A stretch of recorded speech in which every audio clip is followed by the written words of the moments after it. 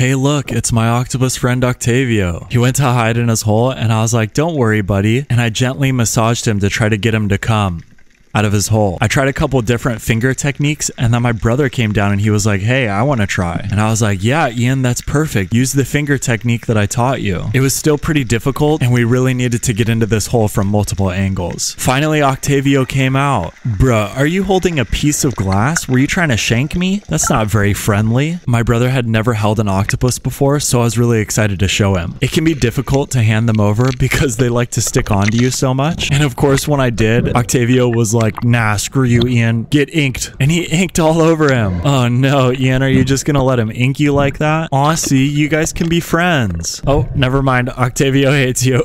He really does not like Ian. Then Octavio told me, "No, just kidding. I just wanted to show off my inking skills." And I was like, "Yeah, they were pretty good. You were always able to escape from him." Bye, Octavio.